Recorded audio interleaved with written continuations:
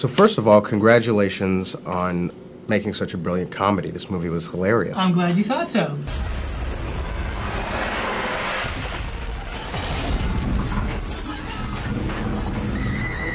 So first of all, I want to congratulate everyone on their comedic timing in this film, because it was brilliant.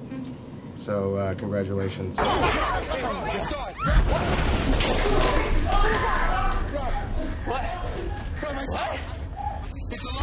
When you got cut up by those alien things, that was hilarious. I was like, oh my god. And I was the only one, everyone... your pants funny times. Yeah.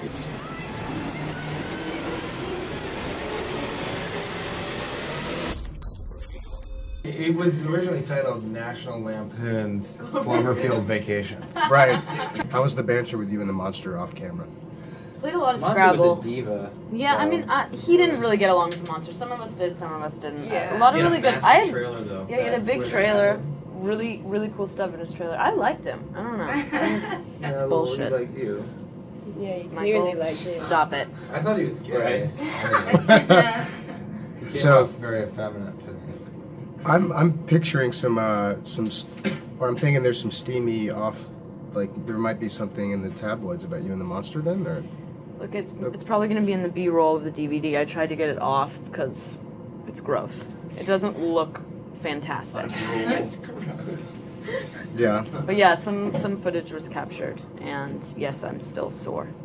Oh! Yeah. Monster sex tape. So Britney Spears and the monster go to a bar, and The monster would be a better parent. I went there. I actually did go there.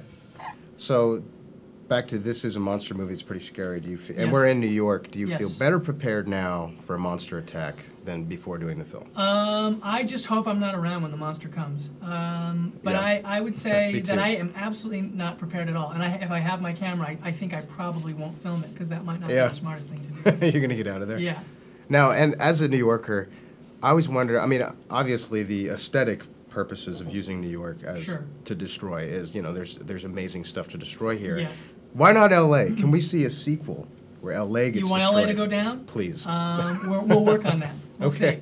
Okay. In the next one. see. Okay. What would the landmarks you want to see go?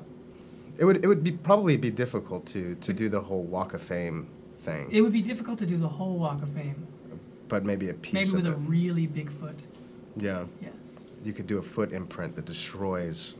Oh, absolutely. But, the you know, best. New York, I mean, it's such a part of our collective consciousness. It's part of our national identity.